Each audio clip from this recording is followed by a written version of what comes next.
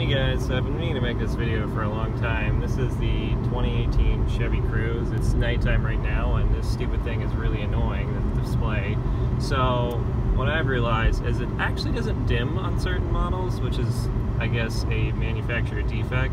So if you want to just turn off the display, just go hit this home button until you get here where it's got the settings option. Click on settings and then hit the down button right here once or twice, and then you'll hit turn display off.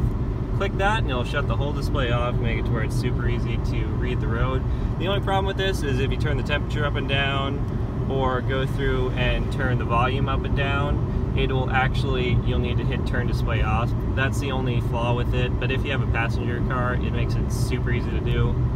And this is for the 2018 Chevy Cruze, just a super easy way to where you don't have to be blinded by this ridiculously bright LED panel here right smack dab in the middle. Alright, yep, if you got any questions, just let me know. Otherwise, thanks for watching.